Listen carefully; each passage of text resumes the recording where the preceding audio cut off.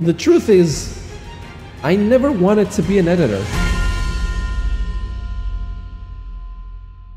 I get a lot of emails and comments of people asking me, how did I start editing for Markiplier? How does one start working with other YouTubers? How did this happen? And I thought the answer was obvious, but then I realized that my journey with Mark started almost 9 years ago, and a lot of people who know me as Lixian the Editor might not have the full context of how me and Mark started working together. There were 3 crucial steps in my life that led me to work as Markiplier's editor. This is a story of how I started working with Mark, but it's also a story about my own channels, because it's all connected. So let's start at the beginning. But before we start, this video is not sponsored by anyone, but the LIXIAN plushies are still available, but only for a limited time. This is not a joke. Much like Unis Honest, once that timer ends, they are gone forever. So click the link in the description to get your own adorable LIXIAN plushie.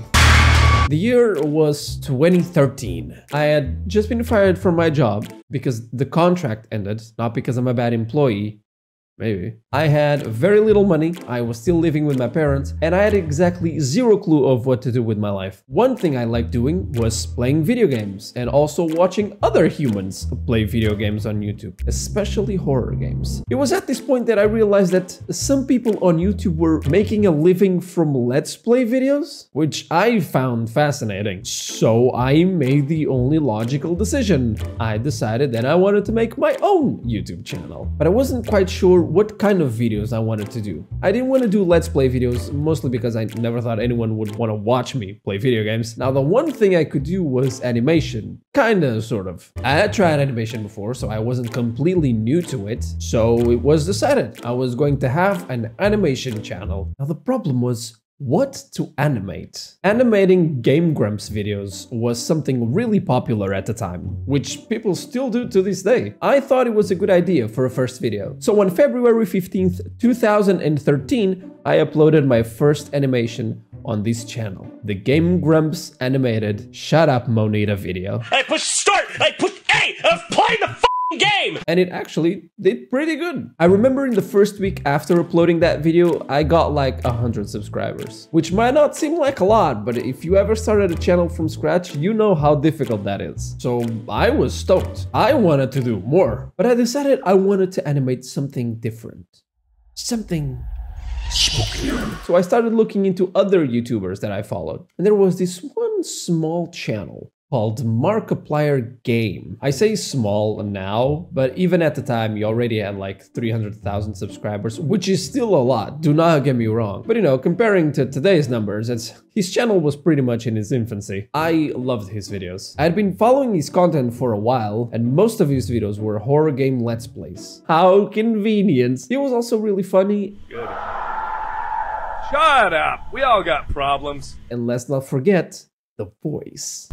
Oh, that's familiar. His voice was something that, coupled with his comedy, I think would fit an animation really well. Now, at the time, I did a quick search and there were no Markiplier animations on YouTube. So I was definitely in uncharted territory, which was a little scary. I didn't know if he would be flattered or upset about it, or even if he would watch it. But I decided to do it anyways, mostly because I liked his content and not so much for the sake of getting views and subscribers. Turns out it was the best decision I've ever made, because 1.5 months later, the video Markiplier Animated Psychosis was uploaded on my channel, and it was an absolute success. To this day, the most viewed video on my channel. The day that video got uploaded, Mark shared with all of his socials, and I was so happy. I have no idea how he found the video, but I am glad he did. So, after the success of that video, I made the only logical decision.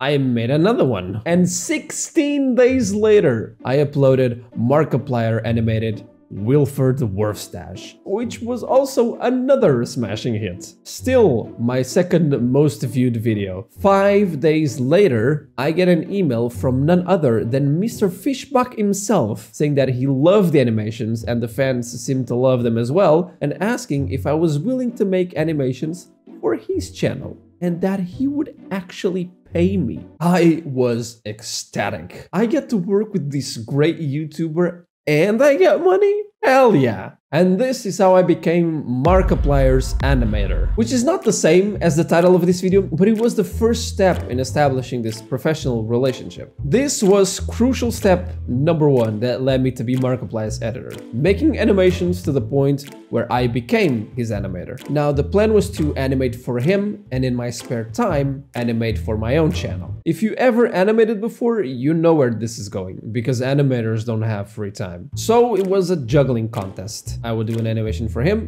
and then an animation for me. One for him, one for me. Over the years, I tried a lot of different types of videos on my channel. I animated parodies, other YouTubers, made some music. I animated videos from my own gaming channel. What are you doing?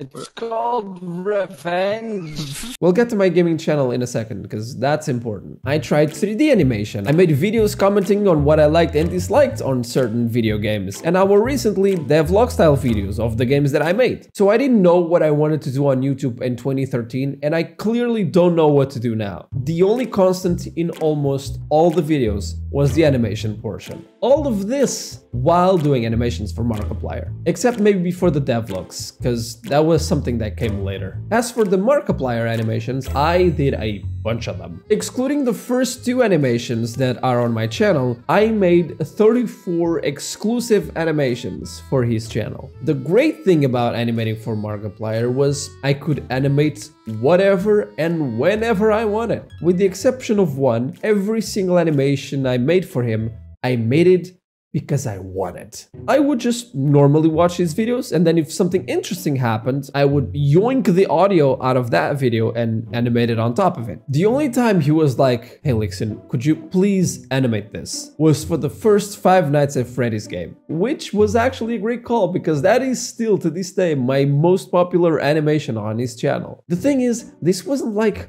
a job to me. Like, don't get me wrong, it was work. It was a lot of work, but I animated when I wanted to animate. This wasn't so much a job, it was freelance work. Then I did whenever I wanted. I got paid per video, which means I could go like 2 or 3 months without animating anything for Mark and instead just focus on my channel. But the important takeaway here is that I kept animating. And this was crucial step number 2, because the more I animated for him, the better I got at grasping his type of comedy. And the better I got at understanding comedic timing in general, and even horror timing. Most importantly, it solidified my professional relationship with Mark, and that he could count on me to keep content coming. Again, he didn't ask me for anything. I just delivered the work. This is a big deal because trust is the hardest thing to build, and in a professional setting this is really important because, generally speaking, the more someone trusts you, the more opportunities you get, because they know they can count on you. Now, going back to mid-2013 was when I moved out of my parents' home to go live with my girlfriend, and back in May I had created a channel called LixianTV, which was supposed to be a gaming channel. At this point I was getting a decent amount of views and amount of subscribers, and I felt a little bit more confident that maybe some people would enjoy watching me play video games. But only by the end of the year was when I actually had the courage to start uploading videos on that channel. On November 13th, 2013, I uploaded the first video on my gaming channel. And this is important because from 2013 all the way until 2017, I edited more than 500 videos on that channel. Little did I know this was practice for what was going to happen later. So I tried juggling 2 channels and animating for Mark all at the same time. At the beginning I wasn't super consistent on my gaming channel, but at one point I decided to take it a little bit more seriously, and I started uploading 3 videos a week. I uploaded single player videos and multiplayer videos, but it wasn't until around 2015 that I started finding my own personal editing style. I started recording GTA 5 online with some friends like Bob, Tom, Ray and Vox, and it became one of the most popular series on that channel. For those videos I started using more complicated edits, so I used a lot of sound effects and a lot of cuts. Wow, thanks. Trying my best to make those videos super fun to watch, and each video took so long to edit. So I made the only logical decision. I decided to start using that editing style in every video I made. So I had one mildly successful channel, another channel that was starting to get some traction, and I was animating for what had become one of the biggest gaming channels on the platform. Things were looking up for good old Lix. And then in early 2017, I started feeling strange. With that feeling also came an impulse to finally learn game development. Now, I've always been fascinated with video games. I even made a series called Just My Opinion, where I would talk about different aspects of games that I liked. The problem was making video games seemed very complicated, and I always thought I wasn't smart enough to make them, so I never really tried. But I was seeing games like Undertale, Hotline Miami, and a plethora of other games being made by one or two people, and I was just like, you know what? I'm just gonna try and learn it. If I grasp it, good. If I don't, well, at least I tried. And so began my adventure of trying to learn video game development, more specifically Game Maker Studio. And you know what? I liked it.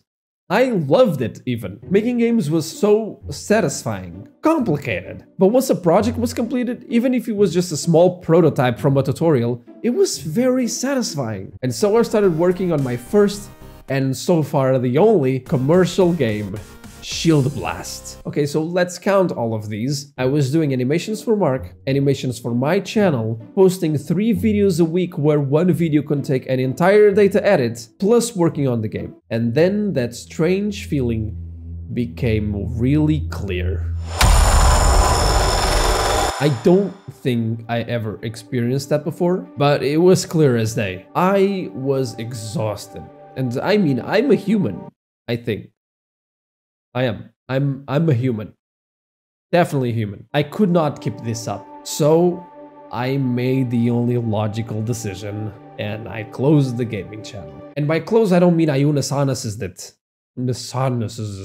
I mean, everything is there, I just don't upload anymore. The more recent videos are just highlights from my streams on this channel. You can tell I had a lot more free time after that, because that's when I started uploading a lot of Just My Opinion videos. And then there's a big gap from one video to another, because I decided I wanted to give this game dev thing a real shot. And so I took a 1-year game development course. I finished my top 10 scariest moments in gaming video, and then I only focused on the course. And I think I made a couple more Markiplier animations until the end of the year. I only had classes 3 times a week, 3 hours each class, so it wasn't a super time-demanding course when it comes to like going to the actual school and being there. I needed more time at home to practice game development. But I still wanted to have time to do animations for Mark because rent and food. However, late December was when I sent Mark what would be the last animation I've done for him since. Because when I sent him this animation, he asked if I would be interested in editing some videos for him next year. Now, by December, I had not edited gaming videos in a while, but I knew how to do it, and the way he phrased it sounded like it was more of a temporary thing, like just to help him out for a while. So I said, yeah, I would love to. Now, the thing is, why? Why did this happen? Of all people,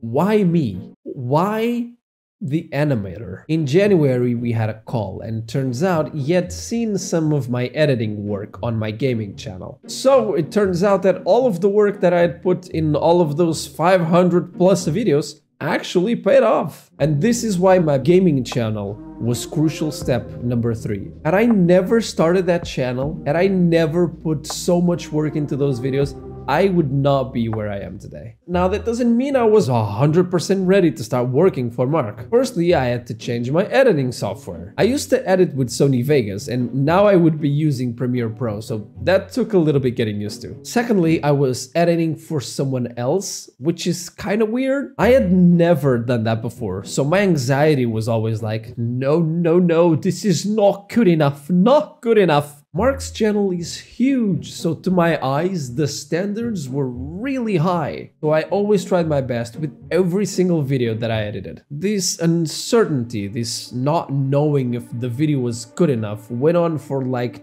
2 years. It took me 2 years to get confident in my editing abilities. That doesn't mean I don't have doubts every once in a while, that still happens to this day. But for the most part, I'm pretty confident in what I'm doing. Now, because of the game dev course, I was only working as a part-time editor. That way I could split my focus between game dev and editing, and it was actually perfect. I always had time to work on both, and I even made a pretty decent prototype by the end of the course called Blightseekers. Working title. And not to brag, because I don't brag, never, but it was the best prototype of the entire class, most favorite from all the teachers. No big deal, I was the best. Now, that game never saw the light of day and probably never will. I might upload that prototype on itch someday if you guys want. Now, when I started working for Mark, no one knew it was me. If you check the first video I edited for him, Gauntlet of Ire, which if you compare that video to my most recent videos, it was alright, I guess. I clearly had a lot to learn, especially in Premiere. But if you look in the description, my name isn't there. The thing is, I was supposed to help him out for a while. I don't think even he knew I would stay as editor for so long. So we kept it, I don't want to say secret, but for the lack of a better English vocabulary, I'm going to say secret. And trust me, I was completely fine with not having my name in the description. New editors, especially on popular channels, tend to be slaughtered, at least until they prove themselves. So I actually preferred it this way. Not that I think you guys would slaughter me. Right? When I finished the course, I actually took some time off. I was still editing for Mark, but in part-time, and the goal was to finish Blightseekers. Working title. And one day, out of nowhere, Mark contacted me and said, "Hey, you've been doing a really good job, and I really like how you've been editing the video so far. How's the course going, by the way?" And I was like, "Oh, I'm actually done with the course. Would you maybe wanna go full-time?" I don't know, man. I'll give you a raise." Yes! And at this point, I had edited a fair amount of videos for his channel, and Mark decided it was time for the people to know. On a Wired video! It's not even on his channel, just random Wired interview. And that's when I, to the eyes of everyone, became Markiplier's editor. And I also started getting my name in the description. Honestly, I can't remember if I had been in any of Mark's videos at this point. Like, sometimes editors will leave messages on the videos for whatever reason, and it's usually just text. So I was like, I have my animated character. What if he popped in and talked instead of just text? And so I did that a couple of times. You guys seem to have liked it. Mark seemed to have liked it as well. And then one day he just started calling me out in videos. You want to see more scary games? They are, as always, linked in the description. Lixian, show Lixian. And the rest is history. Lixian, high five. We're in a concerted effort and a team. Bow! Yeah! Now, from the beginning of this story, you may realize that none of this was planned. The truth is, I never wanted to be an editor. I like editing, and I especially like editing for Mark. He is incredible at improvising, so the videos would be funny even if they were unedited. I just do a little enhancements, so it's quite a satisfying process to work with someone that is this funny. But it's not like this was plotted for me to become his editor. The opportunity just showed up, quite literally out of nowhere. And when I started editing for him, all I did was my best to make his videos enjoyable to watch. Always trying to raise my editing standards, from gameplay videos to live action videos. And all of this work has thankfully been paying off. And to be honest, I wouldn't trade this for anything. And I like how things are now. I would much rather edit videos than do animations, to be completely honest. So him hiring me to be his editor was pretty much perfect timing. So thank you, Mark, for giving me all of these opportunities over the years, for trusting me and letting me be a part of so many different projects. From editing short horror gameplay videos to editing what, in my opinion, are the best 3 scary games on all of YouTube. Not because of me, I would never brag. I legitimately mean from Mark's gameplay and commentary alone. Am I stupid? From Markiplier makes... Jesus Christ. You gotta knock it out before you perform surgery. to editing Una's Honest videos. I can't say thank you enough. I really appreciate you and everything you've done for me. And after all these years, my channel finally reached the 1 million subscriber milestone. I can't thank you guys enough for that. Thank you. You also destroyed the follow button on Spotify. So much so that we already have one of the goals. And no, I'm not bumping it this time. I'm taking my win. 1 down, 7 to go. Anyways, thank you guys so much for watching this video. I hope you guys enjoyed it. Take care.